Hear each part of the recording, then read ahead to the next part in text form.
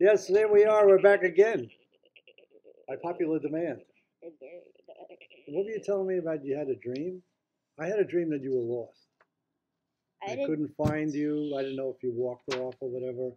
But a lot of times at night, I wind up in a dream where I don't know where the hell I am. So it has to be some kind of Freudian frolic.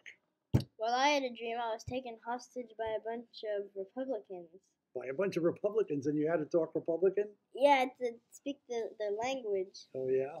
And Did they have a two-tooth minimum? yeah. Oh, yeah, okay. So I was calling the authorities, and they were asking me, and I told them that I was selling guns.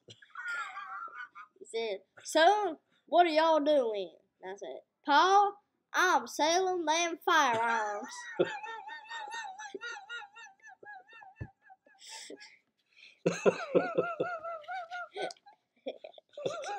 You what? I said, "Pa, I'm selling them firearms." I'm selling them hard. And did that work? Yes, it worked. It did work? Indeed, it worked. And I'm proud of you, son. I'm very proud of y'all. Oh, shit. And, oh, man. And you ran into people from London over there at the cake shop? Yeah, they thought that all Americans love pumpkins. Love pumpkins, yeah, well. I told them all Americans love They cherries. don't have pumpkins in London?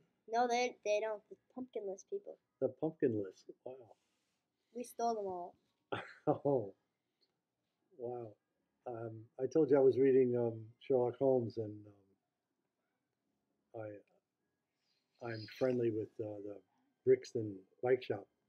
And in Sherlock Holmes, Brixton was a bad neighborhood. Yeah. Now it's, I guess it's Hip kind of zone. chic. It's hip. Yeah, everyone's John Travolta. Yeah, and the Herne Hill Velodrome too. I'm a supporter of Herne Hill Velodrome. Anyway, we're going to read a little bit of our skit here. Yes, we are. Okay, shall we? Yes. I told a friend that I can't wait until his rehab is over. He said, "Well, at least you'll be drug-free." I answered, "What do you mean? I'm renovating my bathroom." And pickleball has become mainstream now, but it still leaves a sour taste in my mouth. I was about to get in bed, and she said, "You're drunk." I answered, "How do you know that?" And she said, "Because you live next door." He told me he showed me he could understand how I felt now, because he just walked a mile in my shoes. I told him I thought someone was in my shoes. I thought someone was in my shoes. Yeah. You used to go to a freak show to see the tattooed ladies. Now you just look out at the audience. Okay, I was installing a cabinet at a friend's house, and I brought my dog Simon along.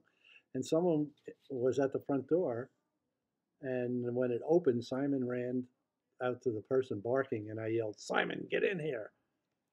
Then this man at the door came walking over to me with this sheepish look on his face. I said, "Are you okay?" He said, "I'm Simon."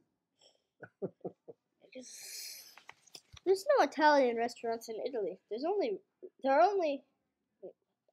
Italian restaurants in Italy. There are only American restaurants in Italy. I always wonder why they call them Italian olives. Do the olives know they're Italian? Yeah, really. Why do we celebrate a day giving thanks that to a holiday that the Buckleheads stole from natives? Are we actually giving thanks for destroying a culture? Yeah, we're giving thanks to the slaughterment of Native Americans. I don't know what kind of professional you are in life, but your wife will school you on how to take out the garbage. I'd say.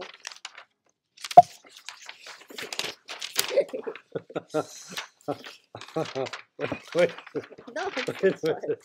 Wait a minute. This one. Wait a minute. No. Yeah. This one. The mayor has declared war on rats and never mentioned once that the dining shacks on the street, the man has a firm grasp on the obvious. Accept the obvious. Yeah. Oh, I looked up people that are born on my birthday, and some people get Robert Mitchum. I get Woody Allen.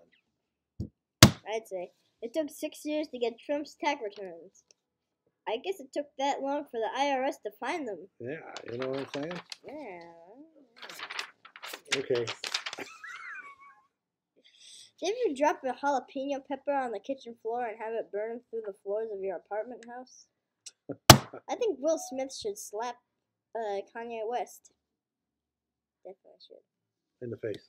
In the face. I spent Thanksgiving with people that had RSV, Oh. but I didn't get it. So maybe I needed to RSVP in order to get it. You never know. Yeah.